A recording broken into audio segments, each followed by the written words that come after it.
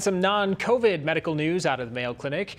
Their Onalaska facility is making room for a state-of-the-art diagnostic tool. The healthcare facility announcing an expansion for greater MRI scanning capabilities.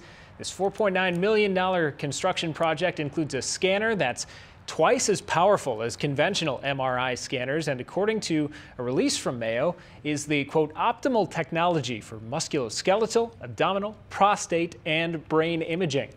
Construction is expected to begin this spring, with the new facility operational in early 2022.